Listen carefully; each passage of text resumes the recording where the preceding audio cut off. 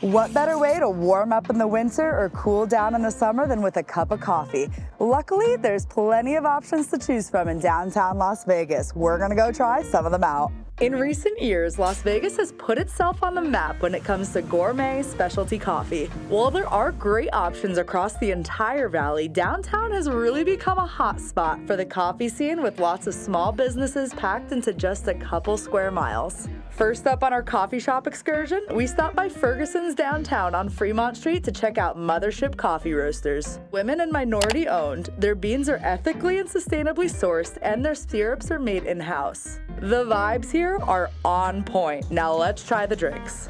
That blueberry matcha for you. Thank you. A blueberry matcha latte. Cheers. Oh, that's super refreshing.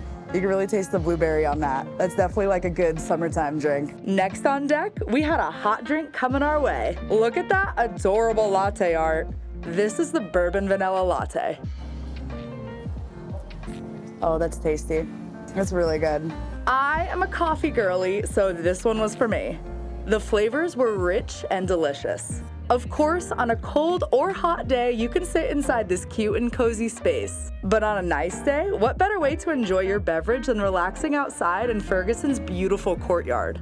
Next up, we're on 4th Street near Bridger, and we're gonna check out Bad Owl Coffee Roasters. Calling all wizards, I mean Harry Potter fans. You don't have to take platform 9 3/4 to get to this Harry Potter themed coffee shop. And don't worry, both muggles and wizards can drink this coffee served with a sprinkle of magic.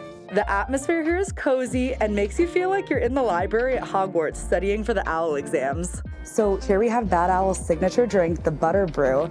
And this is a Harry Potter themed coffee shop. So if you're a fan of Harry Potter, you're definitely familiar with butter beer. So this drink is a play on the Harry Potter butter beer. So let's go ahead and give it a try. Oh, that's really good. This is not a coffee-based drink. That is really, really good.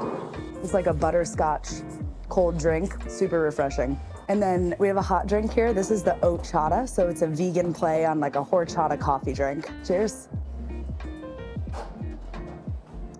Oh, that's really good. Topped with cinnamon, this is a great mixture of horchata and coffee, making it a perfect drink to sip on a chilly day around the holiday season.